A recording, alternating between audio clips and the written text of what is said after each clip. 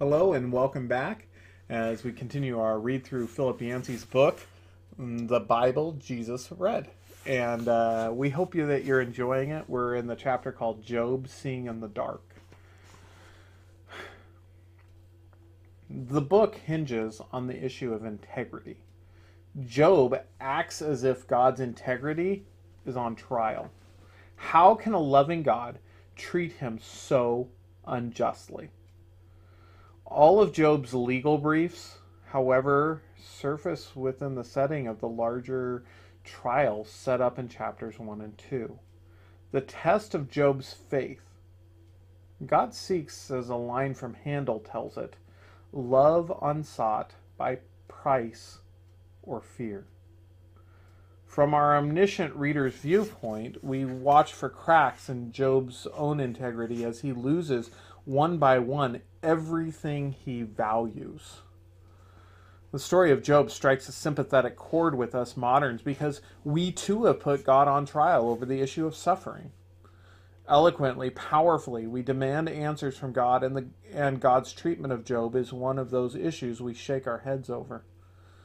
We retell Job's story, quote him, take comfort in his words of protest.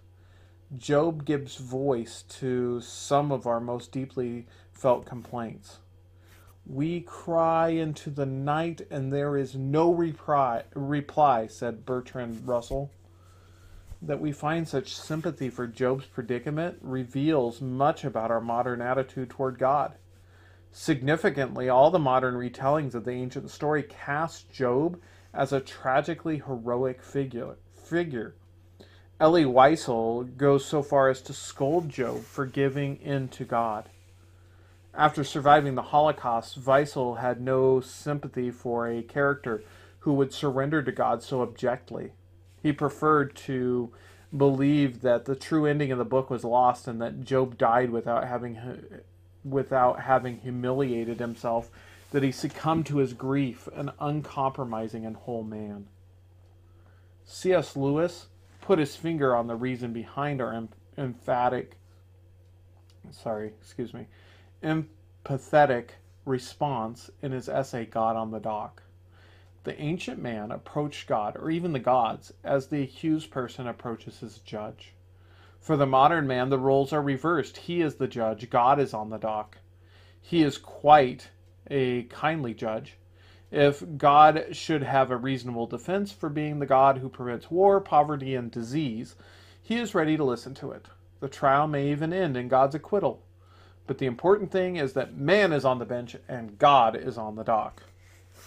Although Job may help us form our questions about unjust suffering, it fails to give many answers for a very simple reason. Chapters 1 and 2 have clearly shown that regardless of what Job thinks, God is not on trial in this book. Job is on trial.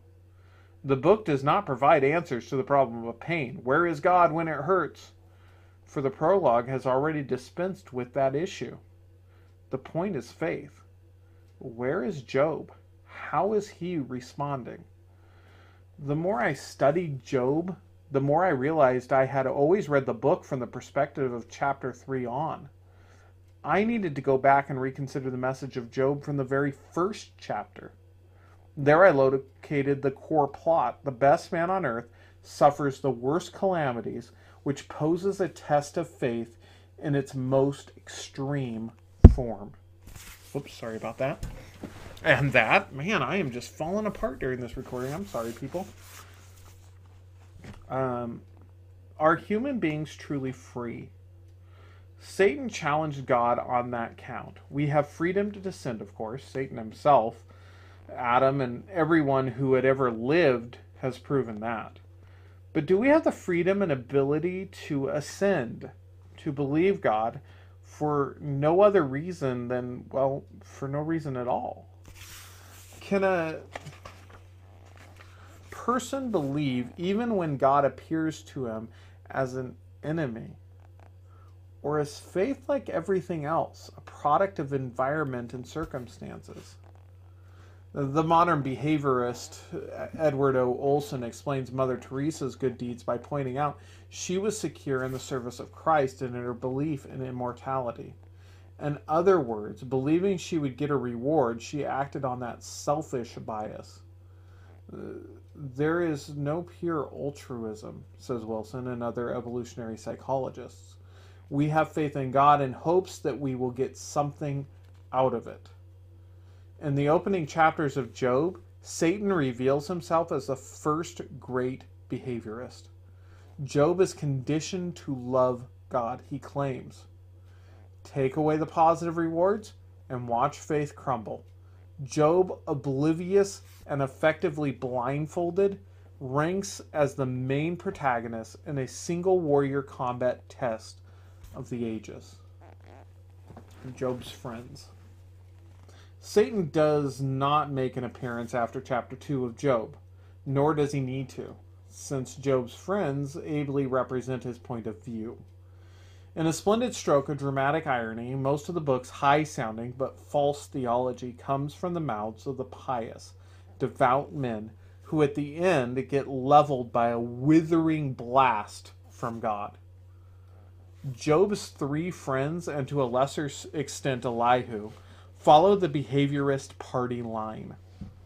Common sense and all reason tells us, they argue, that a just God will treat people fairly.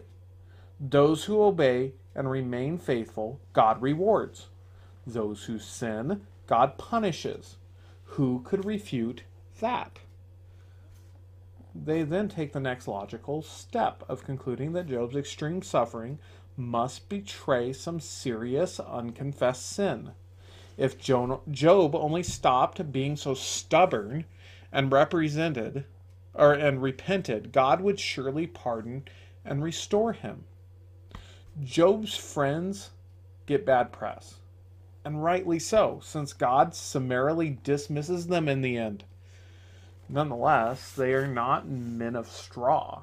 They argue forcefully, and their calm reasoning contrasts with Job's uncontrolled outbursts. It would suggest that if today we had only Job 3 through 37, we would judge the three friends as the true heroes of the book. Why do I say that?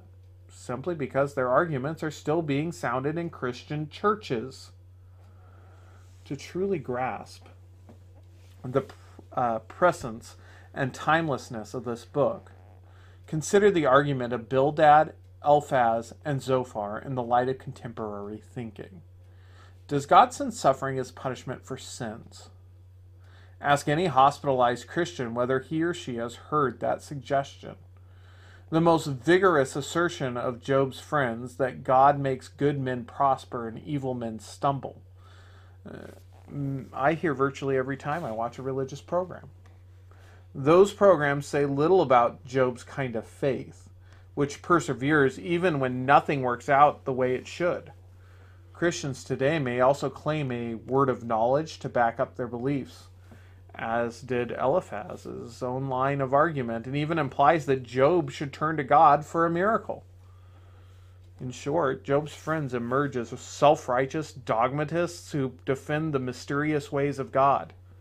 Confident of their proper doctrine and sound arguments, they cast judgment on Job. To them, the issue seems clear-cut.